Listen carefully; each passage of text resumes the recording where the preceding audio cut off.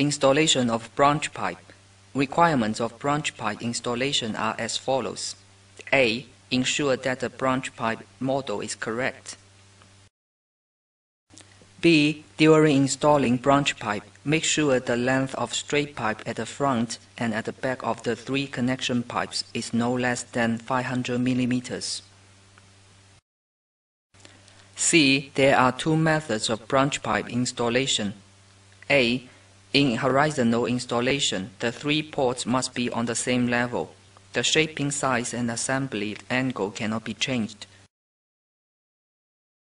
B. In vertical installation, the direction can be upwards or downwards.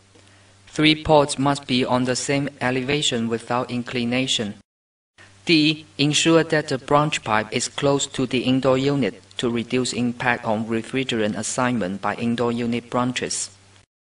Fifth, cleaning the contaminants of pipe system.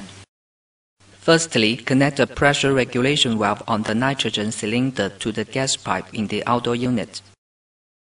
Regulate the nitrogen pressure to about 0.5 megapascal F per centi-square meters and blow nitrogen into the pipe for 1 minute.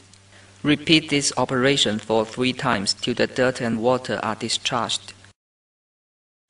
After cleaning the gas pipe, perform the same operation to clean the liquid pipe.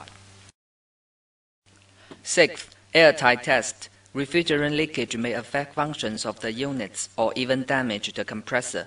If refrigerant leakage is detected after the system is installed, it is very difficult to locate the leaking point as the suspending ceiling has been decorated. Therefore, the airtight test must be performed before ceiling for indoor decoration is finished. Please follow the operation instructions in the service manual. Note, during the airtight test, prohibit connecting the pipeline of outdoor unit.